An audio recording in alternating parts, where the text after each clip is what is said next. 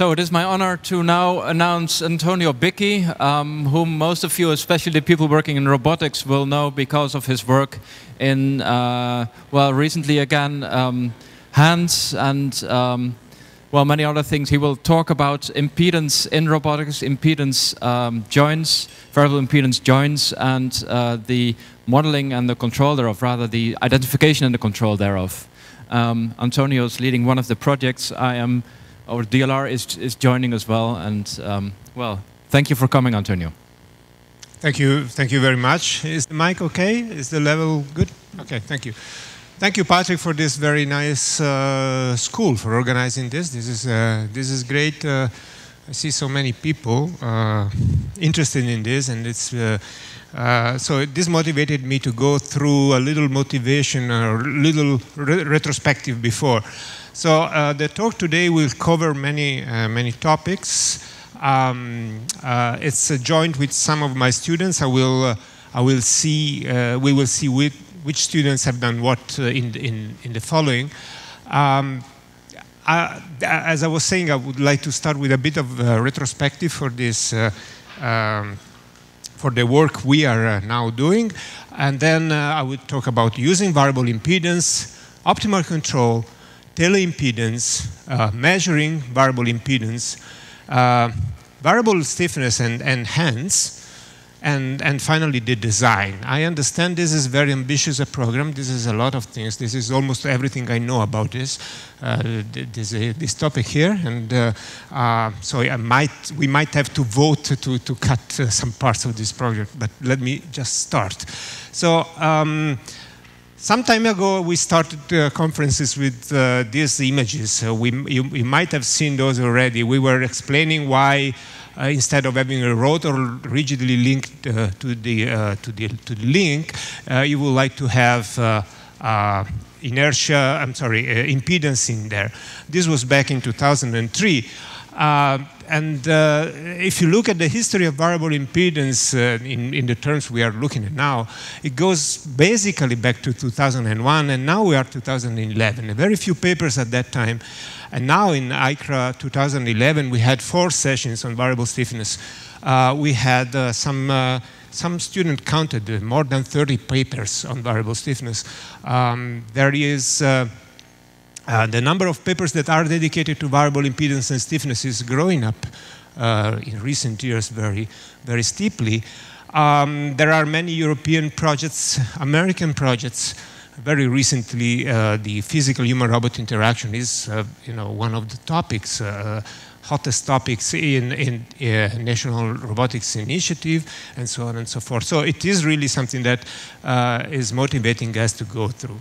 As you know, people started working in variable stiffness actuator, looking at single degrees of freedoms. We did some early prototype in 2001, and then later on 2003, this one.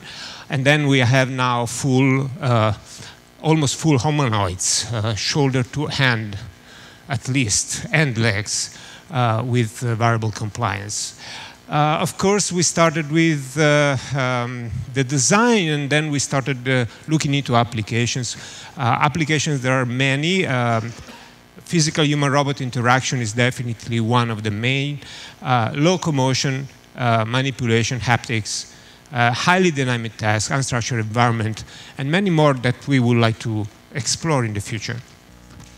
So you have seen this already. This is getting very popular, so we will skip this. But this is really motivating why you want to move from motors to muscles for robots. And if you are thinking of muscles for robots, I think I would like to share this sort of view. What will future robots look like? I think they will not look like they did some time ago. What was the famous puma that Osama knows very well? We still at night, I think we still have nightmares of pumas in the lab, right?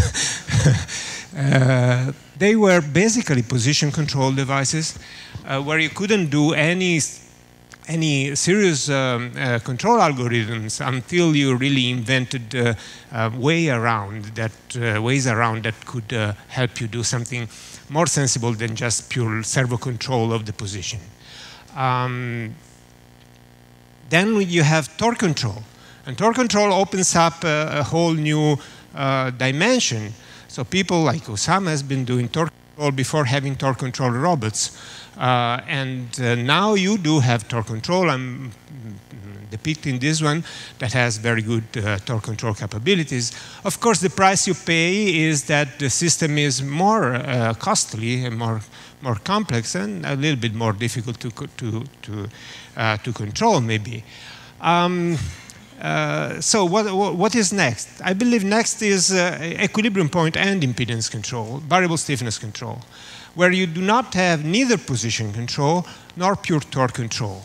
What you are controlling is the equilibrium of this system and the impedance of this system.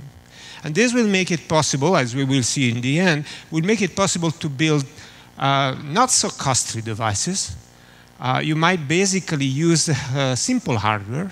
You do not need to have extremely high bandwidth as you have here or here, because simply you have robustness built in the system. We will see that later on. So I would like to start the talk by by describing how to use variable impedance. And many of the topics I will be covering up have strong similarities to what you've heard in previous talks, especially in Setu's talk right now. So let me first start with optimal control. I will go through very quickly through safety-oriented optimal control, which is something that goes back 8 years now. And then performance-oriented and energy-oriented optimal control, which are the most recent things we are doing. So this is joint work with Manolo Garabini, Felipe Bello, Giorgio Grioli, and Mancini, Passaglia, Paolo Salaris, myself. But this is the old part of the work. So let me just go through quickly. These are things that you might have seen already. So of course, the whole story for us started with thinking about safety. How can we make a safer robot that is still well performing?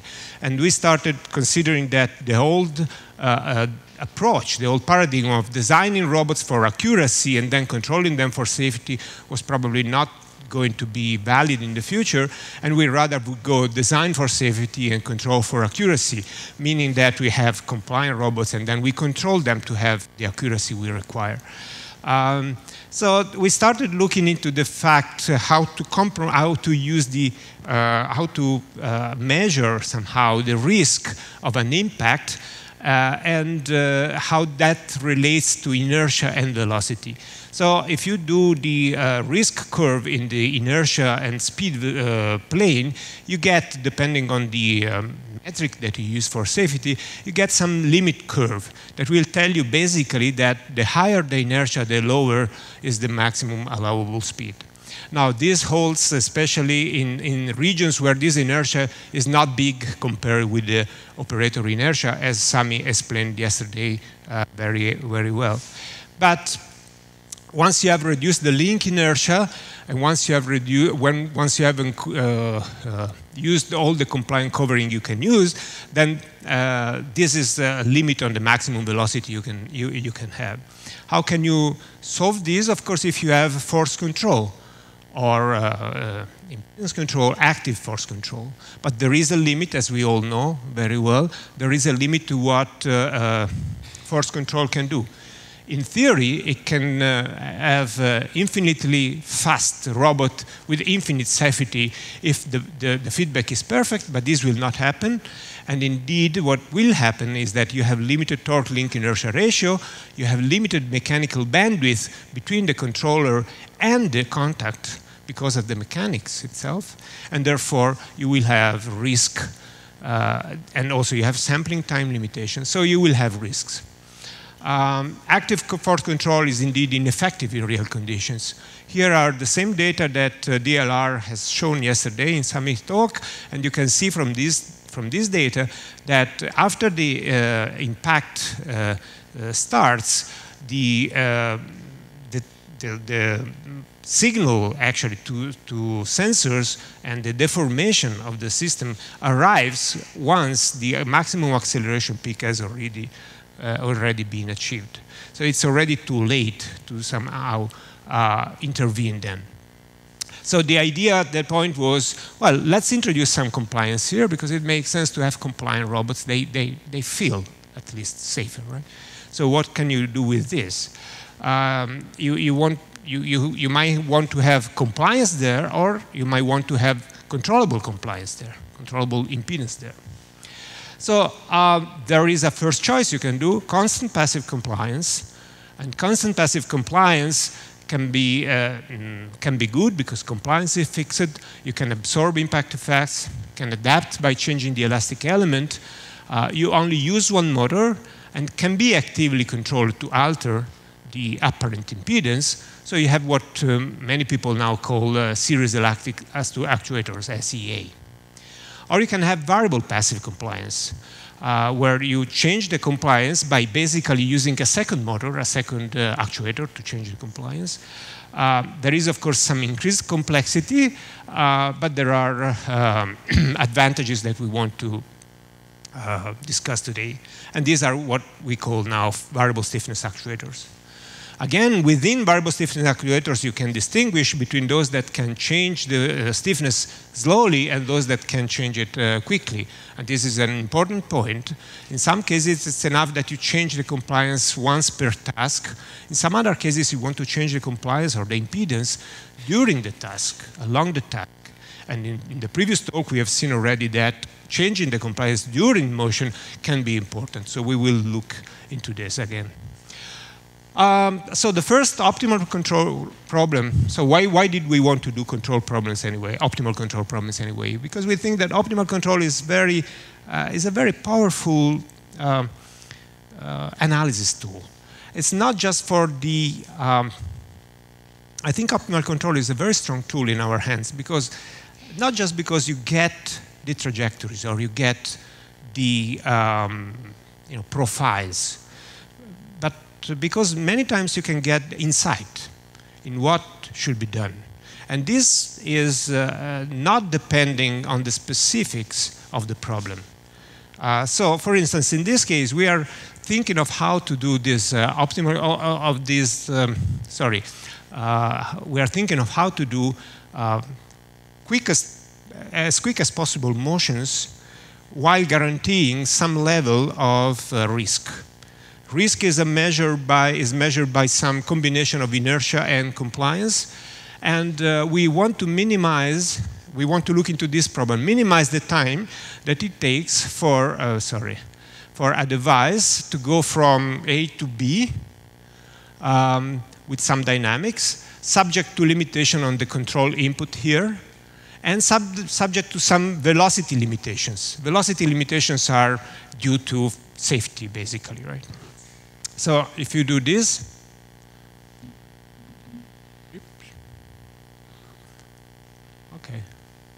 okay. If you do this, for this case where you have a rigid link here, the problem can be solved analytically. It's very easy indeed. You have what we call safe brachistochrone. Brachistochrone is for shortest time, safe because of the safety limit. So it's basically a Pontryagin solution. You go from the initial condition to the boundary of the velocity, then you stay on the maximum allowable velocity for safety reasons, and then you go to the desired end position. And this is the best you can do with those limitations. There is no other possible solution to this. Okay, so what can you do if you insert impedance there? If you insert impedance there, then you can also you can look at the problem, and it's a slightly more complex problem because the dynamics now are fourth order dynamics. You still have the state and control constraints, the maximum torque here and the maximum velocity here, and you have initial and final conditions.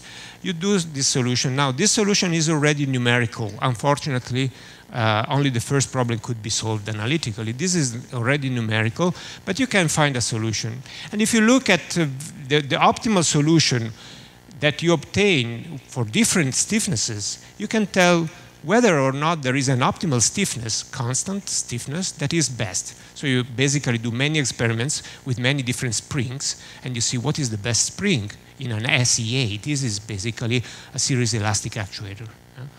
So a series elastic actuator, with whatever control policy you use, and this is the beauty of optimal control, because it does, it tells you the best solution.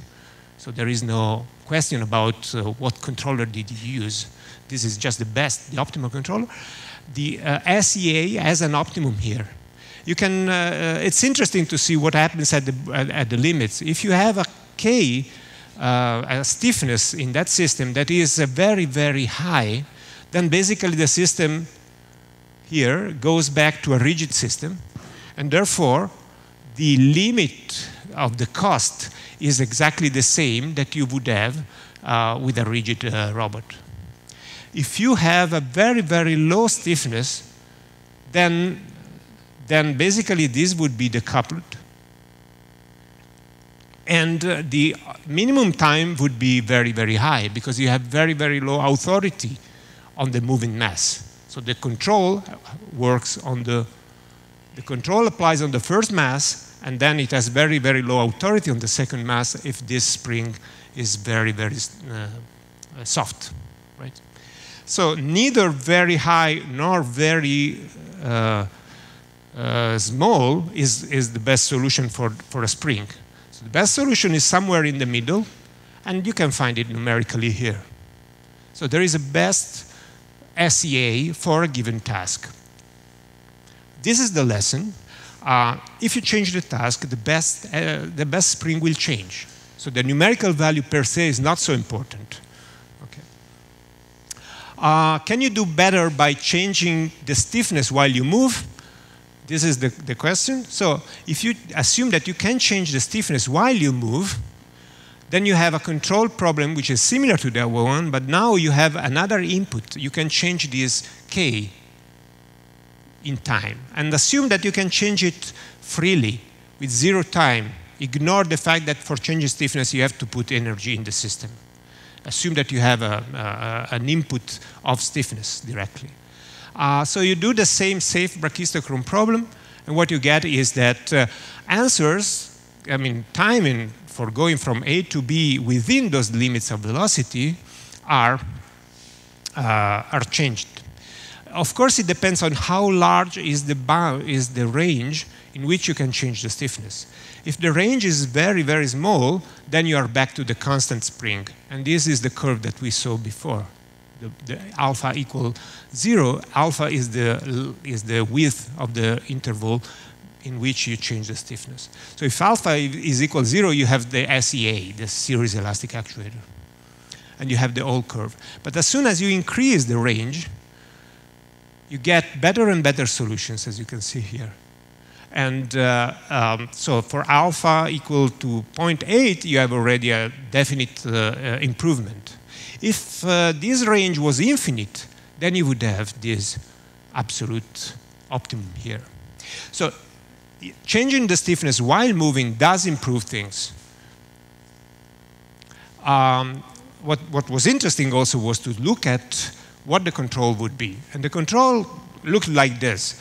Velocity would go from 0 to maximum allowable velocity along an almost trapezoidal path. And stiffness would stay to the maximum value until this time, roughly, and then goes down to minimum stiffness and then up again. So what happens here is that you have maximum stiffness at low velocities. When you need to accelerate the link, you need to have power connection between the motor and the link.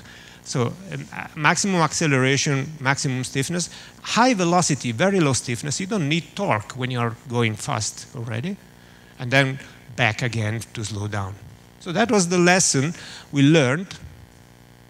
And the lesson we learned was, we had this little slogan, if you want, fast and soft, stiff and slow.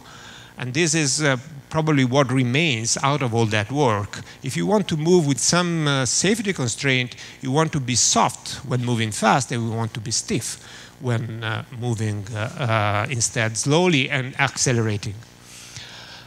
So let's move now to something newer. After we started doing safety, we realized, mainly in the collaboration with DLR and through work of Sami, that safety was, yes, it can be good, but if you use it wrongly, can also be, I mean, VSA can also be bad for safety, and that was shown yesterday. So if then we started thinking, well, but there are more things that you can do with these devices, and of course, people are using variable impedance for many other things, not just for caressing children. So we started looking at different things. So this is one interesting,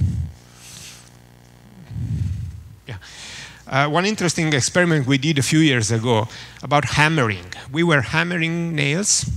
One of the good things is with these devices that you can do things like hammering on a rigid, with a rigid support here, sorry, without destroying the motors. And we were doing at different stiffnesses. And if you do it, let me start again.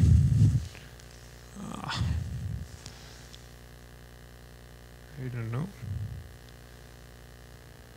Okay, so if you do it with the high stiffness setting of this actuator, then it takes 10 strokes to hit that nail down. But if you use the low compliance, low stiffness, high compliance, then it takes only 4, half or less than half strokes. So that's good. That makes sense. If you hammer a nail, you don't want to be rigid. If you're rigid, you're only as fast as the motor can be. You want to store energy and then throw it down.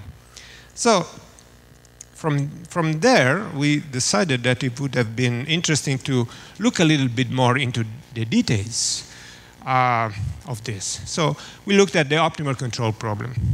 So we take this very simple model again. We have a mass, we have a spring, we have a reference position, we call it theta, and Q is the position of the mass.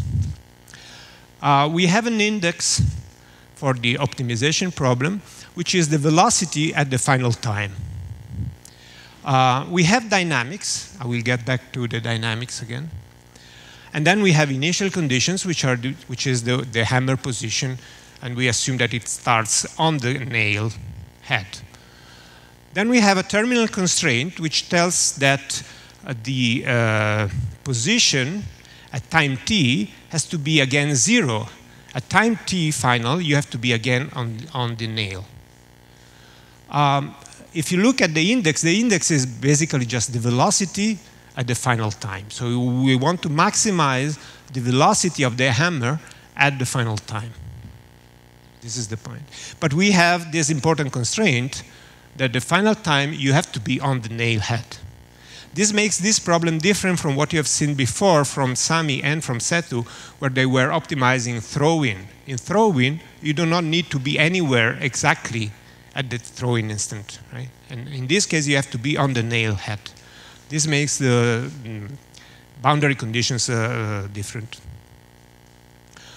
Then we also consider one further restriction, which is we only allow one stroke. We might have to do that. Why? Because if, for instance, you want to hit, then you only always use one stroke. Or with the hammer, you typically use one stroke. You do not do this, right? Unless in very seldom you would do this.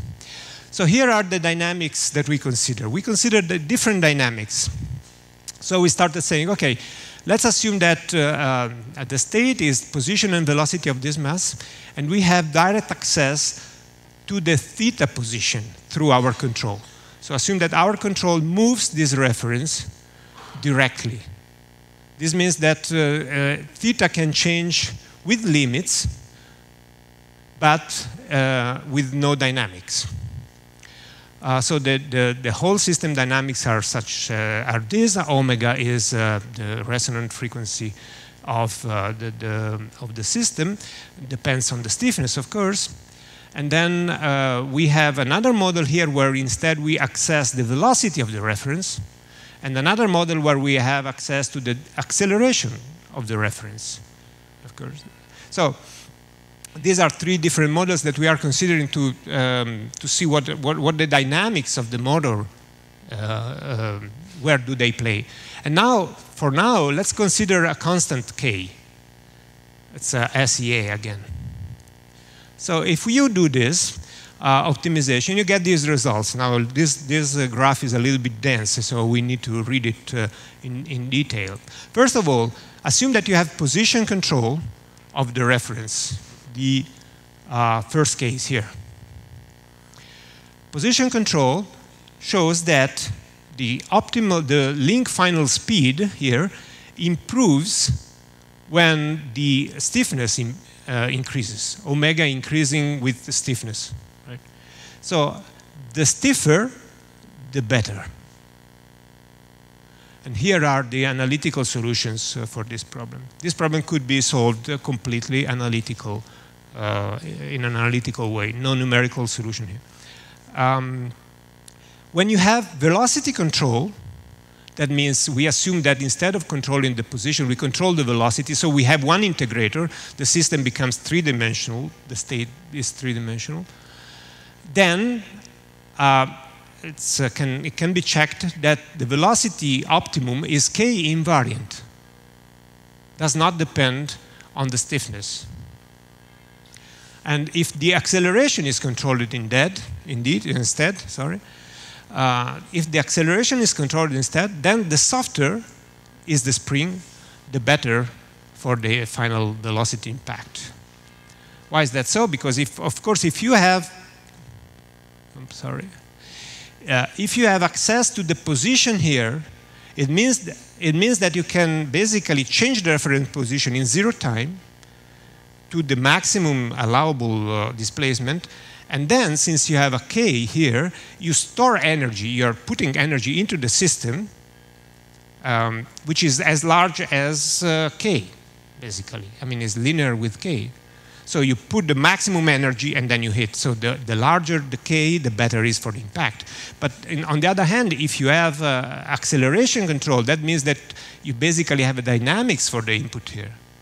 Therefore, instead, the best case would be that you have a very, very low k, so that you can go far away, store a lot of energy in the deformed spring.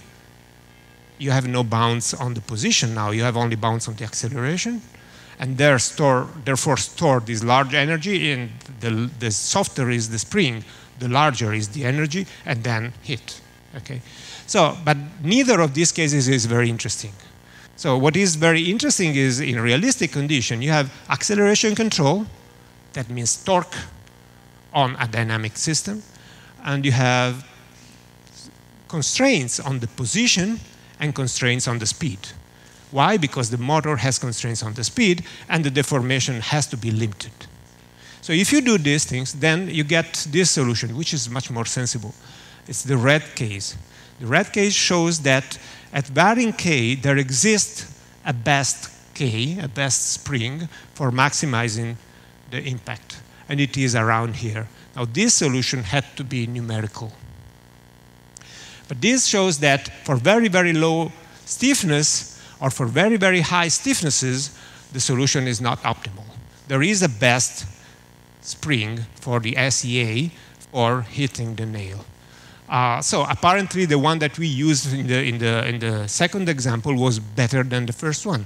The softer was better than the stiffer. But if it were too soft, then it would have not been probably as good. These are experimental results. I have no videos, unfortunately, but these are the experimental results that we did to confirm those theoretical results. Question: can variable stiffness actuators further improve the performance?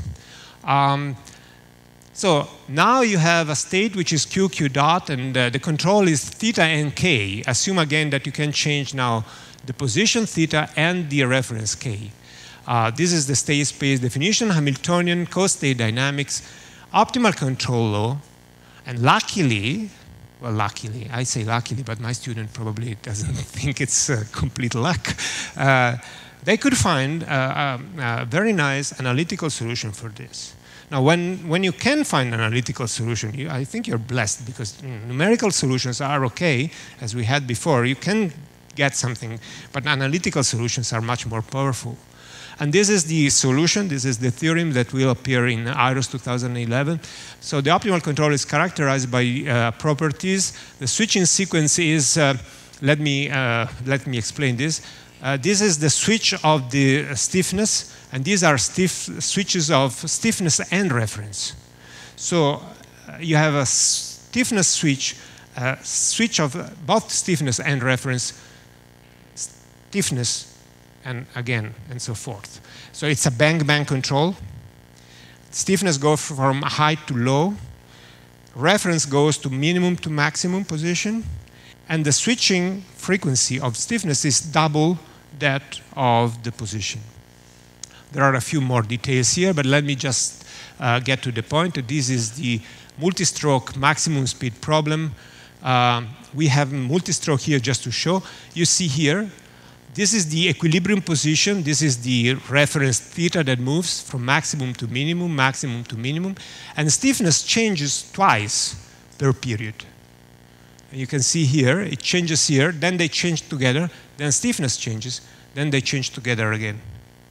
And this is happening constantly, consistently over many different conditions. So this is part of the lesson. If you do a single stroke case, which was the one that we were interested into, you get these numbers for the switching times. You have that stiffness goes from high to low to high again, and the reference goes from minimum to maximum once.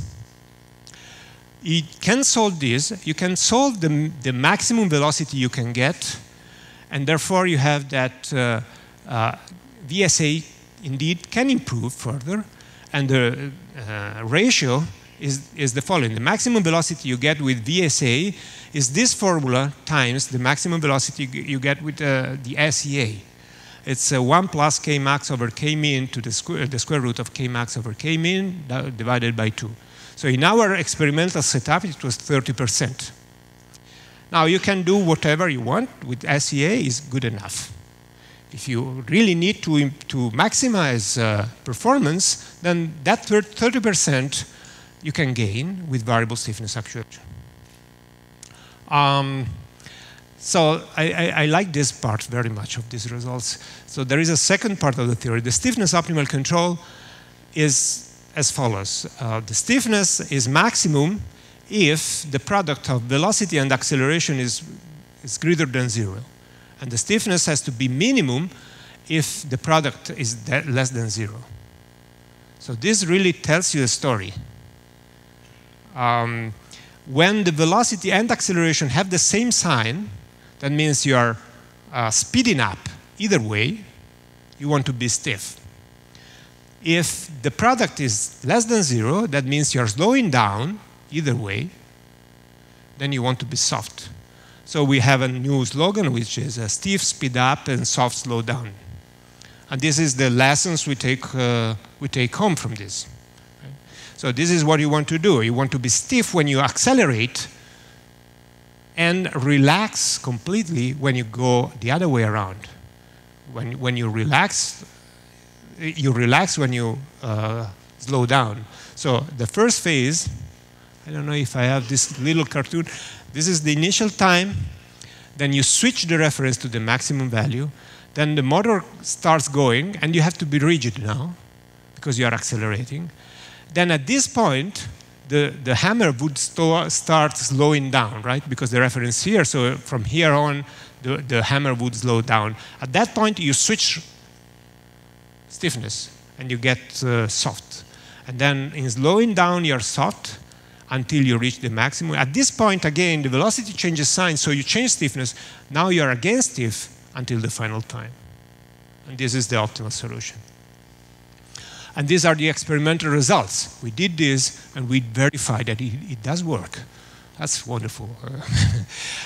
This also makes justice of the question, is this model really feasible? No, of course. I cannot control this in 0 time, but we have done numerical then simulations that show that basically the pattern is the same when you have dynamics in the motors. Okay, and these experiments, of course, are there to show that it makes sense, and the switching patterns are very similar. Okay.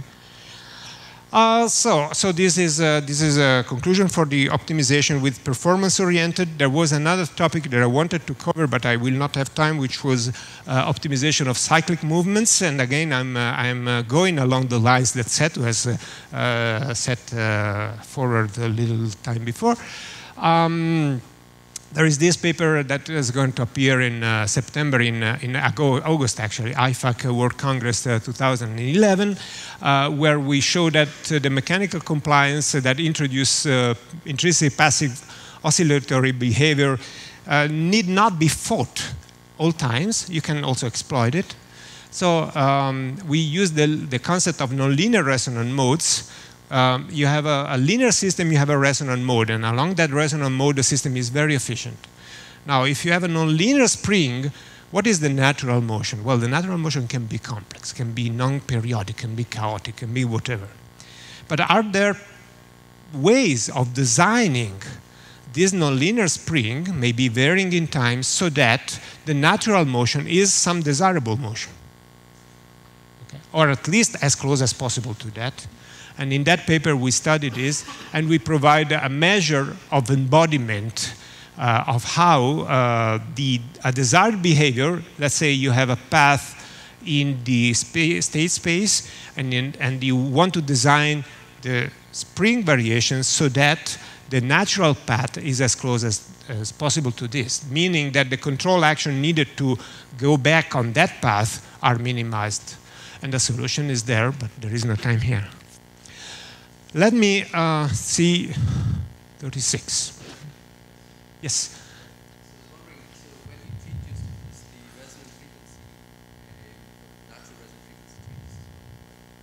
I think if you change it, I don't know what the natural resonant frequency is if you change the stiffness. I mean, it's not defined.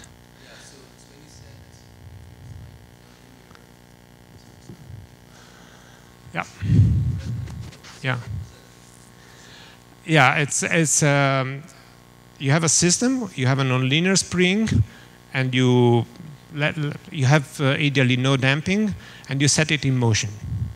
If there is an oscillation, you can call that, I would call it nonlinear resonant mode. But that is a very informal definition. So it's the natural motion of a system, okay? Only setting the initial conditions and then natural evolution, natural periodic. But of course, need not to be periodic. You know very well. Yeah. No, sorry. Okay. So let me now talk about a different topic, which is teleimpedance. But again, I saw something very similar in Setu's talk. So it's not completely unrelated. So the problem is we have these devices. We assume we have these variable impedances. How do we use them? One idea is optimal control. And there are a few things that you can do with optimal control. There are other things that you do not do. So you might want to take inspiration from humans or maybe take comment from humans. And this is what this is about. We know that humans change impedance in intelligent ways, in suitable ways to do tasks. Let me skip this because you have seen this many times already. So one way is let the human do the planning for variable impedance and use it. Of course, this is not the most general thing. It only makes sense in applications where you need to replicate some skills at a distance, but in those cases it might be interesting. So we are talking about teleoperation of impedance or control of impedance in teleoperation. Now, teleoperation normally consists of a slave and a master, and the slave and master system are coupled. The position of the master is replicated in the slave, and the forces that are measured in the slave are mirrored on the master. These at least in the active force-controlled master-slave system. Now, as you well know, position control alone is not enough because of interaction with unknown and remote environments. Therefore, you add force feedback. Force feedback costs a lot and also is a cause for instabilities. Can we instead do remote impedance control? Use the human arm position and impedance as references for robots and avoid completely closing any feedback loop across the teleoperation. So use only local controllers, no delays, very stable, to make the robot track both position and impedance paths.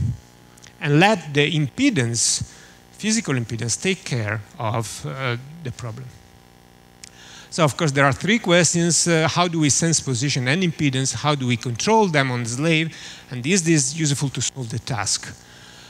We use EMGs. I have the fortune of having a student, Arash Ajudani, who did most of this work with us, who is very good at dealing with EMGs. So he brought this into the lab. And we are then using EMGs. Let me go very quickly skip some of these. There are many uses of EMGs in robotics. One is, these are the classical references. There is a very nice work done by Castellini, I don't remember his name, and Patrick in DLR, who really inspired our work here, and so on.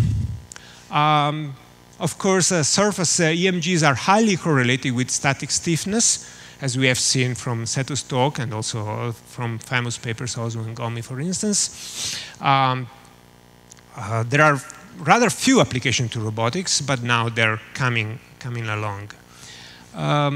So previous work on joint torque and stiffness estimation from EMG signals demonstrated that it is feasible and indicated the methods that we are using here.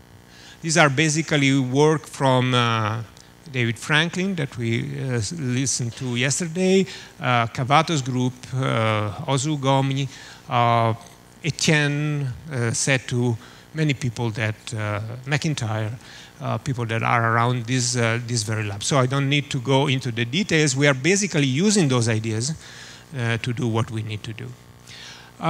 There is this paper by Gomi and Ozu that shows that if F is the signal from the EMGs, you can map this signal through a linear map, at least in local positions of the arm, to the torques that are applied at the endpoint. There is also a result about the fact that there is another operator, S, which maps the EMGs to the stiffnesses. So you need to calibrate those matrices. Right? You need to do calibration. You need to take measurements of stiffness at the endpoint and EMGs and correlate the two.